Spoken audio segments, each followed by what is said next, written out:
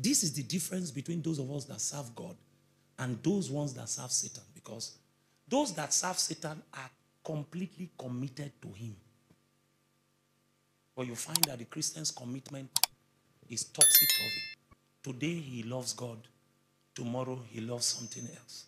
Today he's committed to God in all of his fullness. Tomorrow he's half-hearted in his service. So I don't know the people that God has sent me to this afternoon, but this prayer stretch, the emphasis is destiny. And the question I want you to keep in your mind, as we are journeying through the scriptures, is what exactly is God building with your life? What is it that God is building with your life? I will make you. Just read the scriptures carefully. Every time God encounters a man, the next thing is to push him into his prophetic destiny. What is God building with your life? I like the way my generation prays, oh. But you see, I'm afraid that we think that the end of the Christian life is praying. No, no, no. Praying is the means to the end of the Christian life. It's part of the means. The goal of prayer is not prayer. The goal of prayer is transformation. Is that as you are praying, you are beginning to look like Jesus. You are beginning to think like Jesus. You are beginning to act like Jesus. You are beginning to produce Jesus kind of results. Become a sent man like Jesus, that God can count on you in your generation. He said, follow me, I will make you. John 21, you get to verse 15. The Bible says that after they had eaten, Jesus again looked at Peter and asked him a critical question. Lovest thou me more than these? There are two schools of thought. If you are a theologian or a Bible student, you will know that there are two schools of thought on that scripture. One school of thought says that there are some scholars that say that the meaning of that scripture is that Jesus was asking Peter, do you love me more than these carnal things? There's another school of thought that says that it was not the matter of the fish and the drink and the bread. That Jesus was asking Peter, among your brothers, lovest thou me more than them? Because to him that loves more, more will be demanded. Is in your Bible. To him that loves more. So Jesus was trying to prepare Peter for the end of his life. That's why if you read further, it says to him that now that you are young, you will walk around. He says, but when you are old, you will need somebody to carry you by the hand. By the hand. This is why the portion of scripture that my brother read, when they put Peter in prison, notice that Peter was not doing vigil. Are you aware? It's the church that was praying. The church was the one raising incense. What was Peter doing? He was sleeping because he knew his master had told him, when you are old. He knew he would not die in that prison. Somehow. Because his master had told him that you will be old. You Peter. You will be old. So he was sleeping. Waiting for the salvation of the Lord. Waiting. So you need to ask yourself tonight, is it just prayer we are doing? What is the end game of all this praying? How is it that you can pray, dear brother, and you still have the effrontery to say pornography is your weakness? What kind of prayer are you praying? How is it that you are praying, you are stretching? Prayer stretch, we do prayer stretch probably every month. Every month, you come to stretch. And yet, your appetite for carnal comedy has not died. We check your phone now. You have downloaded all of Sabalo's comedy. Your brain is like Sabalo.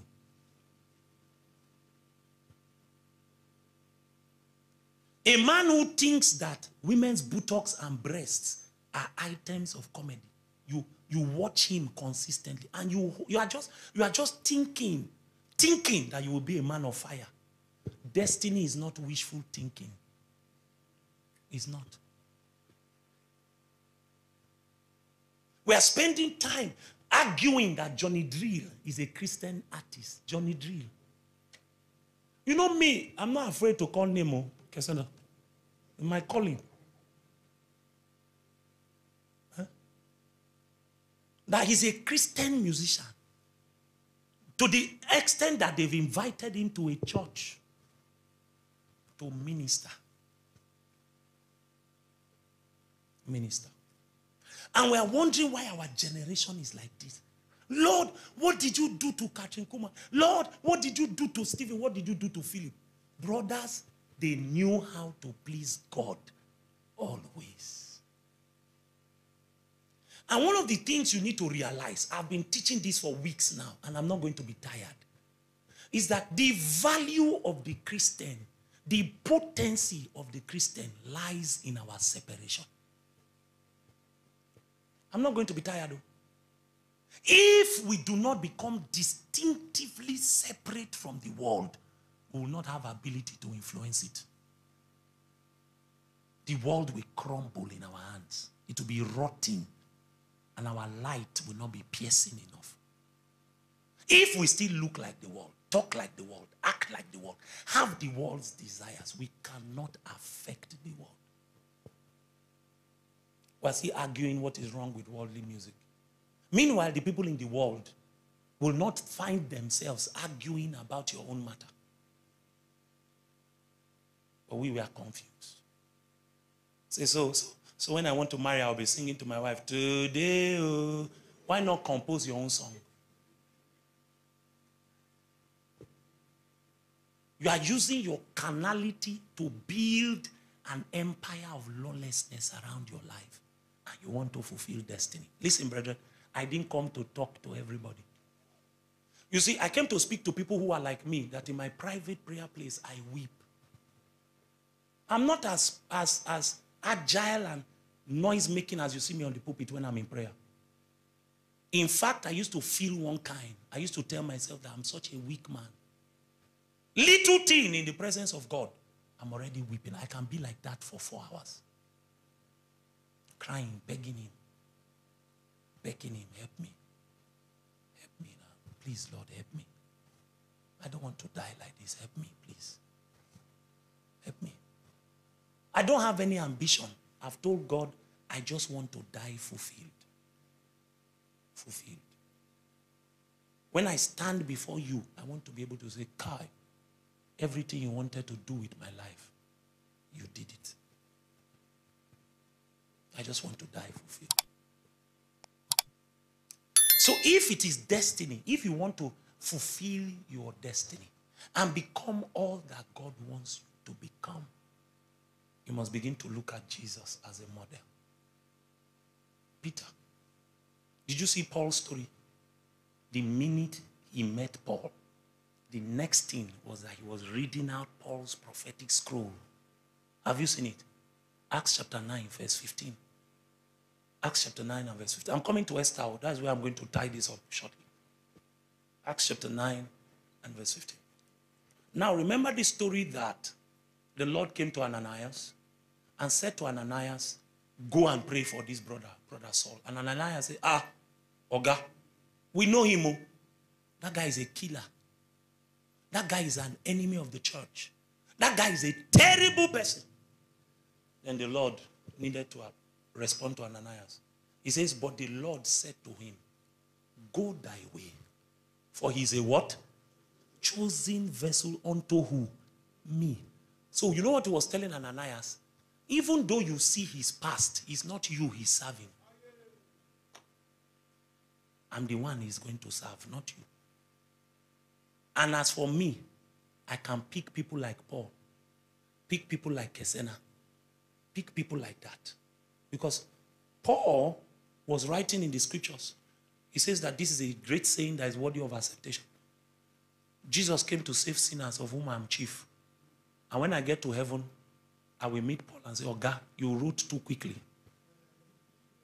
Because if you had met me, you will know that me, I'm chief. I'm the chief of sinners. I know that for God to have saved me, he must have answered many Ananiases like this. Say, go thy way. That cultist is a chosen vessel unto me. I didn't know that the message I preached in Ghana, one blogger went and caught the place where I was talking about cultism. That I'm not a Jew. Somebody sent me the link. I said, oh boy, they won't put me for trouble for this country. But 2 days ago, Thursday, I was in the office, I got a call. My phone was ringing incessantly. I said, which kind of thing be this? So I caught it. Send me a text. And the person sent me a message. He said, I saw your video. I'm a cultist. I'm so number in the national. My question is that if God saved you, can he save me? That's what I was doing. And I called him. So I spoke to him in some language to know whether he is a fraud. And I found out that he was genuine. He's coming to see me as I speak to him. I'm being very careful. Because if I call his position, his people will know. He's coming to see me. The reason God pulled me out of the fire is because I'm a chosen vessel unto him. I'm not living for you. That's why as I'm teaching, I'm not looking at your face. If the Lord tells me that you are fornicating, I will point at you like this. And when I finish talking, I will look at the other side. I don't have time. Because when I'm going to stand before the Lord, he will ask me, did you please me always? It's a matter of destiny. He said to Ananias, for he is a chosen vessel unto me to bear my name before the Gentiles and kings and who? The children of Israel. Next verse, 16. For I will show him what? How great things he must suffer what? For my name's sake. Next thing you need to realize as you study people's lives is with every unique destiny will come unique suffering. You will suffer for my name's sake. You will suffer for my name's sake. Sometimes earlier on in my calling, I used to ask a lot of questions like, why are you doing this kind of thing to me? But now I realize, if he doesn't do it to me, who should he do it to? The Bible says it is him whom the Son loves, the Father loves, that he chastises, he disciplines. There's a way God will love you. He will use your life to play Ludo. He did it to Job. Sure, you know that Job's problem did not begin because he was a fornicator. Job's problem was because he loved God. So God was using Job to boast. He called Satan and said, have you considered my servant Job? If Job was in the meeting, Job would have looked at God and said, Daddy, wait till I do you now. Wait till consign me for this one discussion now. But he was not there. He had no privilege of admittance into that high meeting. So Satan appeared there, and Satan was giving a monthly report. Say, I've been roaming to and fro looking for whom to devour. And the Lord said, where? He said, in the earth. I've been roaming. He said, you went to the earth? You cannot have gone to the earth and not seen that burning and shining light. Have you considered my servant Job, that there is none like him in the earth? What kind of boast is that? Bro, God was not speaking about angels. He was speaking about a man. So there is none like him in all the earth. And Satan said, nah, lie. Does Job love you for nothing? He said, it's okay. Double C's.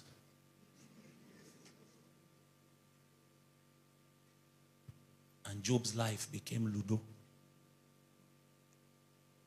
So he killed all his animal. Quah.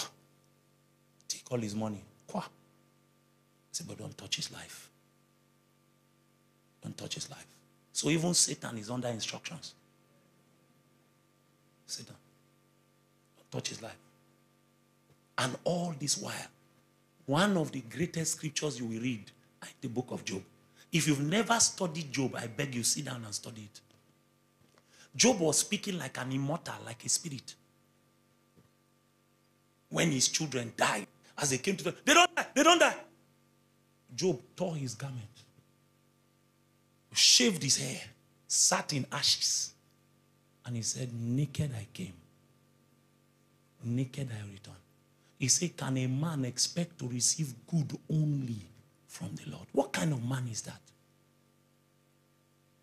If it were here, you'd have heard, Mogbe, I don't die. I don't die. Oh. Pastor Victor, oh, Pastor Victor. All the money, all the money, all the money. And I was about to pay for church. I was like, Victor, I will kill myself. Don't kill yourself now. Pastor Victor will now be opening scriptures, trying to comfort you. Everything work together for good. How will this one become good? How will this one become good? Give me sniper, give me sniper. A mortal. He allowed himself to mourn, but he refused to curse God. He says, all the days of my appointed time will I wait until my change comes. He says, I know my Redeemer liveth. What kind of man was this? What kind of man was this? It's, the Bible says in all of these things, Job refused to curse God or to lay a charge to his account.